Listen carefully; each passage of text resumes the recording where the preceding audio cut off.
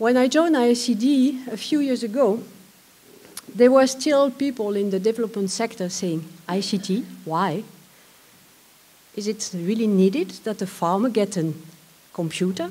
What is he going to do with it? Give him seeds, that's better for him.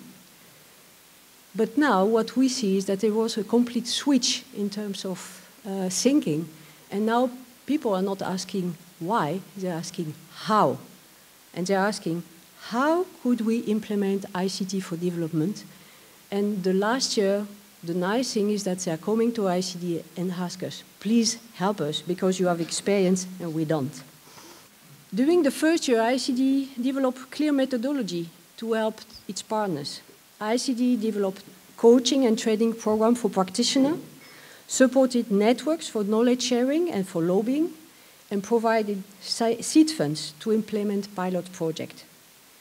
This is what we call today capacity building of partners' organization. And this organization has done it from the start. During the last 5 years, this world has changed tremendously, in particular in ICTs. The takeoff of mobile telephony was really 2004, 2005. And it's really changed completely the scene in Africa. Another development that was also very interesting was the $100 laptop that made it possible to cut the cost for laptops very much. And this was very interesting for our partners in the South. The UN Conference on Sustainable Development is going to take place in June 2012 in Brazil. And this conference will be focusing on 2 themes: a green economy in the context of sustainable development and poverty eradication, and the second one on institutional framework for sustainable development. IICD believes that the introduction and use of appropriate ICT solution can and does contribute to socio-economic development and helps to create opportunities for people to shape their own individual future and that of society around them. And because of the tremendous result that we got from our experience in the field, and with high-level people in a political circle in different developing countries, we decided to come with a set of recommendations that we will hand over to the Dutch platform Rio+20.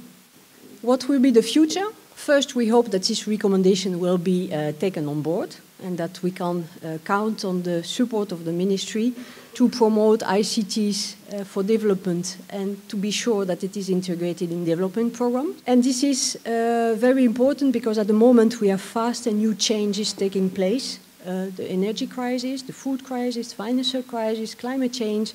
There's a lot of things happening. The development cooperation is under stress and the IT sector is still booming.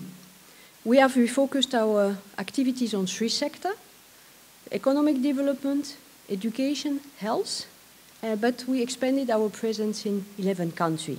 More and more we are willing to close the gap between urban and rural areas in these developing countries.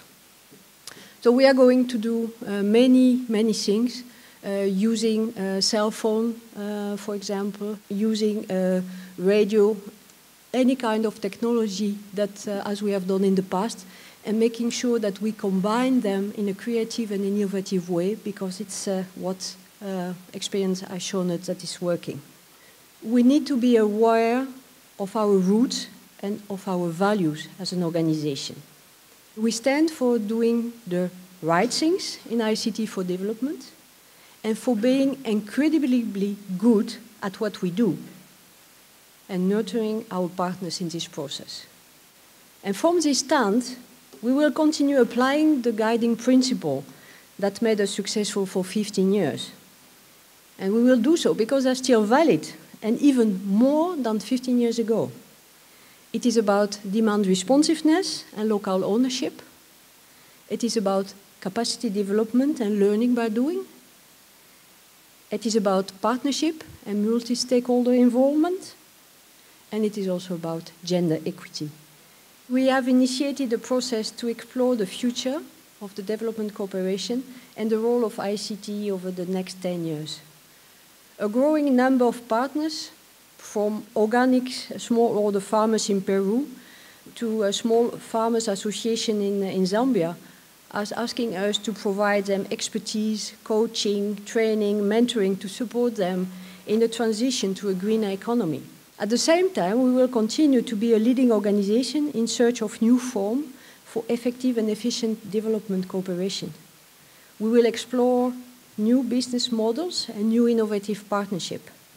And I would like to conclude with a quote from one of our Zambian partners, who told us, partnerships are everywhere, every way, and every day. And given the amount of our life we spend in partnerships, it is important that we make them great and to have fun. So let's have fun together to make this partnership great. And I thank you for your attention.